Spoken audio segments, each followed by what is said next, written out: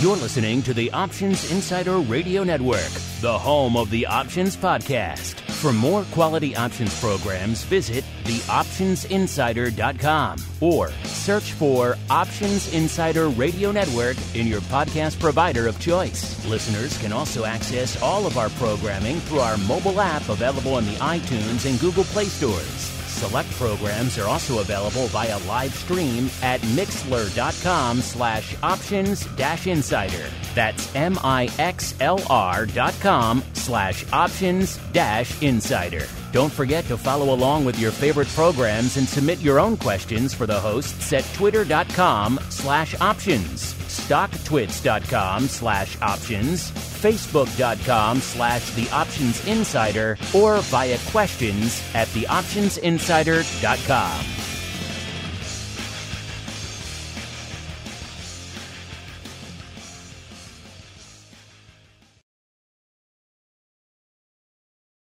Welcome to the Options Playbook, the program where we break down cutting-edge option strategies and explain how you can incorporate them into your own portfolio. Whether you're looking to grow your capital with some offensive maneuvers or protect your investments with defensive plays, you can find them all in the Options Playbook. The Options Playbook is brought to you by Ally Invest. Anything mentioned today is for educational purposes and is not a recommendation or advice. Options involve risk. Please refer to ally.com/invest/disclosures to review additional risks involved with trading options. Securities offered through Ally Invest Securities, LLC, member FINRA and SIPC. Now, let's open the playbook and get started. Welcome to Options Playbook Radio. I'm your host, Brian Overby, Ally Invest's Senior Options Analyst and author of the Options Playbook. Well, let's do a quick review. We've had a tepid week relative to a couple of weeks back. A lot of earnings were announced, and we're getting through the bulk of the earnings quarter, but we still have a few companies that have recently announced this week. We're not quite all the way through earnings season yet. And so last week we actually looked at a trade after earnings. We looked at two trades. And here on Options Playbook Radio, what we like to talk about are as many different strategies as possible. I'll get asked a lot of times, what is your favorite strategy? And I don't really think I have a favorite strategy. I like to look at inside the playbook and try to figure out, based off of these market conditions, what is my outlook for the options on this underlying stock. And around earnings is when you can get the most creative. So what we did in the prior 2 weeks on Options Playbook Radio, and they both honestly were good trades overall, in that they should have been profitable if you would have traded them correctly. But once again, nothing's meant to be a recommendation. We're just looking to learn here on Options Playbook Radio. But we went and looked at a skip strike, butterfly, and Google before earnings. And after the earnings announcement, also, we decided, well, let's do a rinse and repeat, and let's look at another skip strike, butterfly.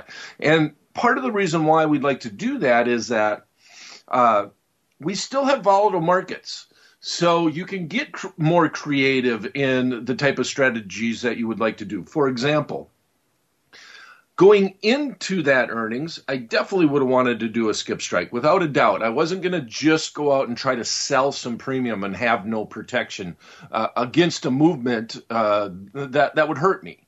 So by doing the skip strike, you're a little bit you're selling a call spread, but then you're buying a butterfly with that credit to help protect you if that market goes against you. And by doing that, if every once in a while you can get lucky, and if the underlying stock actually finishes close to the short strike of the butterfly, not only can you make a net credit from putting the initial trade on, sometimes you can even close them out for a net credit if it moves within this specific range. So that happened after earnings. We were able to put the trade on for a net credit to the account because of all the increased volatility and go way out of the money. And Google made a really strong move. But then we came back and looked at doing one right after earnings. Volatility had came off. I'd already made a strong move. So a lot of times I might think about after earnings in a environment where the VIX is lower than where it's at, that just overall volatility of the marketplace, where the VIX is down around 15%, I might just sell a call spread. But instead of doing that after the move, we decided to do another VIX butterfly trade. So what happened with that trade? It's very straightforward because the market did slow down. We had the big move up, and then if you look at the chart on the VIX, the chart on Google, we taped Options Playbook Radio after the markets closed on the 3rd of February. And from that point on, we went quite a bit out of the money. Google was trading at 20.58. We were able to sell the 21.20, 21.50, and the 21.10 for a net credit of $1 to the account. Surprised we could get that wide and still get it done for a net credit, but that's the sign of the times. And what ended up happening in Google is that we had that underlying run up about 30 points, never really even got close to our initial option that we bought, the closest to the money option contract, the 21.20. So we succeeded in our goal in that we did it for a net credit of $1 that should have expired worthless. Maybe there was an opportunity to close it a little bit early and get a little bit more, but ideally we protected ourselves again. We're able, because of the volatility, to get a decent credit in the account. And at the end of the day, at the end of the week, it was only a 3-day trade. The big news event was out of there. So we were able to pull in a net credit of $1 to the account. And that's just interesting because that makes those trades feasible. When we have the general market volatility up higher, and then you go and look at the actual volatility of the underlyings, on these expensive underlyings, doing 3 or 4 day butterflies are real interesting to do. When vols are high, they're cheaper to put on. And then one of the great things about an expensive underlying, and we have weekly option contracts, is by the end of the week, I don't care how much volatility there is or how much time premium there initially was when you bought that butterfly or did that fancy trade, it's got to go away. The time premium has to go away. Why? Because we're going to approach expiration. So it makes a very dynamic marketplace for that option trading. So we've had a couple of exciting weeks, so I want to settle down just a little bit. And I want to talk about something I haven't talked about in quite a while. I'm going to actually look at energy. For the first time, the big financial stations are actually talking about energy stocks again. And the reason why is that they're actually moving.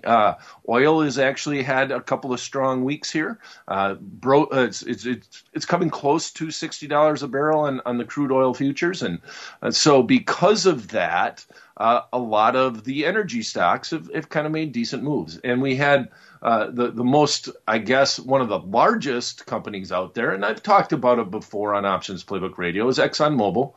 It has a decent dividend yield, and they're one of the big players in this marketplace. And just by looking at the chart, we actually had a little bit of a breakout. The stock did make, it's not all the way back to its highs since before the pandemic, but I think that doesn't necessarily have anything to do with the pandemic as much as it does just that oil is being challenged by a lot of other type of resources in the energy space just overall. So it's kind of had a tough battle, and it might have a tough battle going ahead, but it definitely got beat up. And if we go back and we look at the March low, Exxon Mobile was down around $30, just doing a little bit of a round down, down to $30. And then on the high before the pandemic, it was up around 61.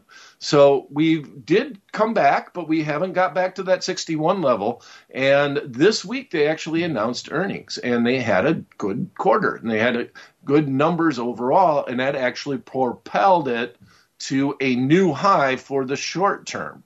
So right now, we're taping Options Playbook Radio. It is the 10th of February. The markets are closed. And we see that today, Exxon Mobile closed up about 50 cents. We'll just round off here. And it closed at around 51.10. All right. Well, that was a fairly important level because right at that 50 level, we actually were looking for a little bit of a breakthrough. And last time that it's been through that level, it kind of filled a gap that it had where we had a little bit of a breakout, and then we actually, it failed and went back down. And that was right at that 50.75 level. So it's fairly important that it actually stayed above that, and it's at 51.10 right now. And because of that, let's sell a call spread. We haven't done just a simple trade, hoping that it holds and hoping that it drifts higher. And part of the reason why I'm interested in doing this is, once again, we have decent volatility. You can go out in a shorter term option contract and receive a decent dollar amount. So let's just slow down. Let's look at the very basic short call spread, known as a credit spread, known as a vertical spread, saying that we want the stock to stay where it's at or drift higher. So we're doing something where we're just totally trying to bring in some of this volatility premium that still exists in the marketplace overall. So if I'm looking at doing my short call spread, I'm going to use the February 26th expiration date. And that's only a couple weeks out. Now, granted, a lot of times if I'm just doing it to bring in premium and the market's not quite as volatile, I like to go out further in time, like maybe sell. In this instance, we have 16 days remaining at expiration, but I kind of like the concept in different environments of selling a 40-day option contract or short call spread and then buying it back approximately 20 days later, as opposed to doing it this way. And part of the reason why is that you just get a little bit more premium. That time actually gives you a little bit of protection if it goes against you. It's a decent rate of decay over that time period. But then again, that's in a lower volatile environment just overall. So if I'm looking at these weekly option contracts, as of today, they're still trading at a 40% implied volatility. This is Exxon Mobile. It's a 40% implied volatility after earnings are announced.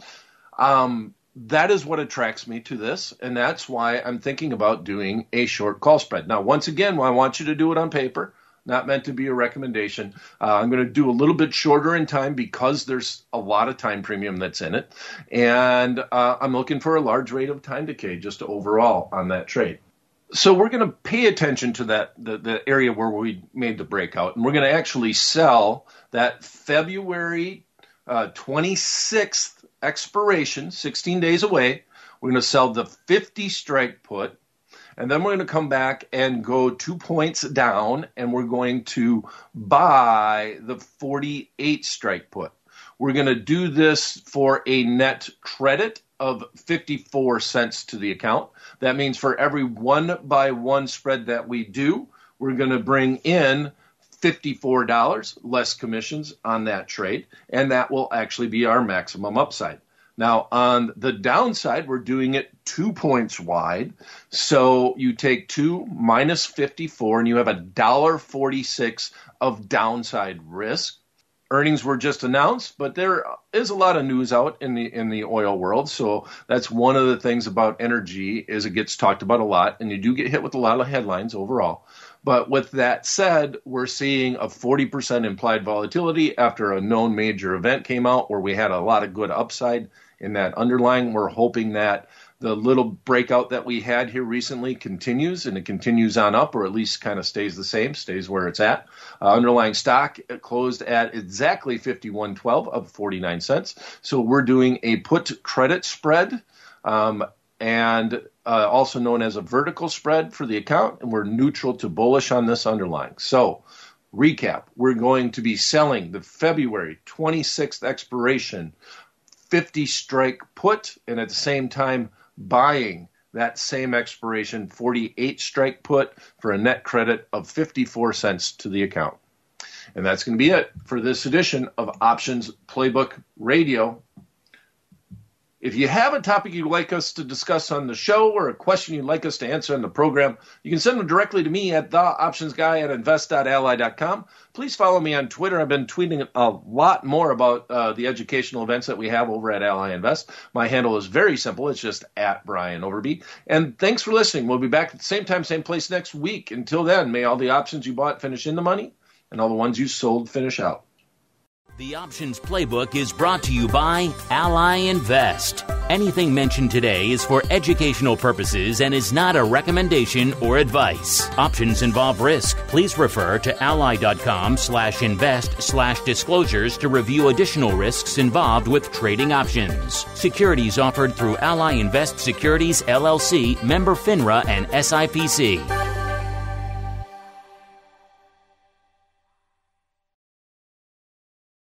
You're listening to the Options Insider Radio Network, the home of the Options Podcast. For more quality options programs, visit theoptionsinsider.com or search for Options Insider Radio Network in your podcast provider of choice. Listeners can also access all of our programming through our mobile app available in the iTunes and Google Play stores. Select programs are also available via live stream at mixlr.com/options-insider. That's mixlr.com/options-insider. Don't forget to follow along with your favorite programs and submit your own questions for the hosts at twitter.com/options, stocktwits.com/options, facebook.com/theoptionsinsider, or via questions@theoptionsinsider.com.